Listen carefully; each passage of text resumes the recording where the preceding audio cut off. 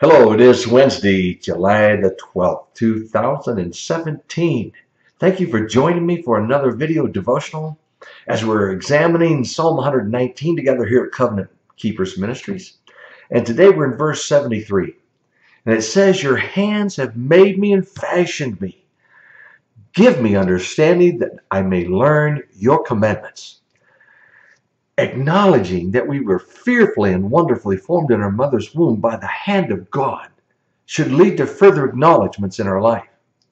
Among those acknowledgments that need to be made by each of us is to acknowledge that we were created for God's purposes and therefore ought to follow His instructions for life. I want to ask you, have you ever made something with your own hands? No matter if you're a master craftsman or not, you probably took great pride in what your hands and your mind had formed, whether you used a pattern or traced something and then you created it with carpentry tools. It's probably just wonderful. Years ago, I made a baby crib for Christmas for our daughter's dolls.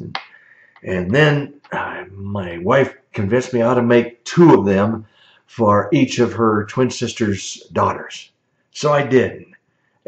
And I will give you this, they were not the best craftsmanship, but I spent hours on them in a good friend's shop, and I hauled two of them to Ohio as Christmas gifts. And my daughter still has hers some 40 years later. And I look at it now and I'm thinking, whoa, I could do a better job today. I know more about this stuff. But I was excited to make the investment and give this to my daughter. I've had some relationship with some really master craftsmen in carpentry. And these three guys, man, there's three guys I know, they're just phenomenal carpenters, finished carpenters, and they just do marvelous work. And I can tell you, when they've taken some pictures of some of the work they've done for me, they're glad to show it to someone else because they're proud of it.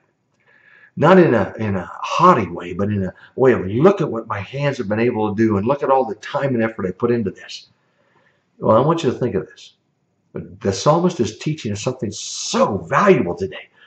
Divine hands have formed and fashioned every human being. That thought is too marvelous for me. God Almighty formed me in my mother's womb. I have, and you have, been fashioned in the image of Almighty God. What power there is in that thought.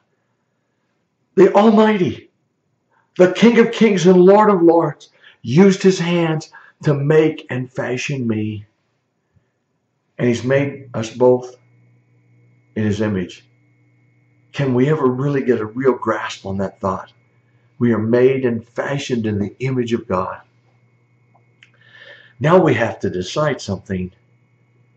If we understand that and we accept that and we believe that God did fashion and form us, can we gain enough understanding to learn God's commandments?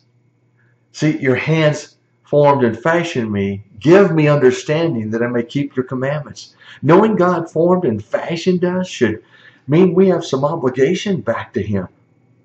I mean, take it from its literal sense. If somebody made you, you surely owe them for your life. They can look at our culture, even the church culture, it doesn't appear that's so true. We all like to make our own choices and for some reason believe that we know enough to handle life without God's help. But doesn't it make sense that the Creator would have some pretty sound advice to guide us in wisdom for our life since He formed and fashioned us? Appropriately, the psalmist asked God for understanding to learn His commandments.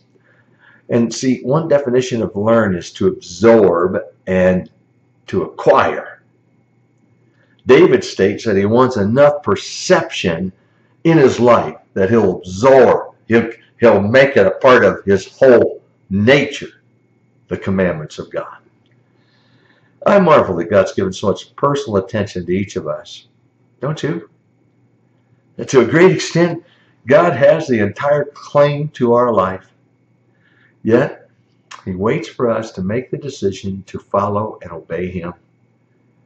A little examination is needed on my part and yours First, we have to acknowledge that God formed us. Secondly, we need to ask Him to give us understanding on how to live life.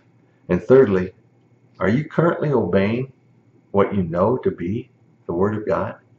And where you're falling short, will you repent of that and ask God to give you the power to follow all His commands? Let's pray. Heavenly Father, how do we thank you for forming us, fashioning us in your image? There aren't enough words. And so I ask you, Lord, to help me today to do everything I do for your glory and honor. Let none of it be done out of selfishness or vain deceit. But let me pursue you with all my heart. And let those who listen today hunger and thirst for righteousness, that you might be preeminent in our lives. Thank you for helping us. We love you, Lord. Thank you. Amen. Have a blessed day. You know God loves you so much. May you follow after Him with all your heart.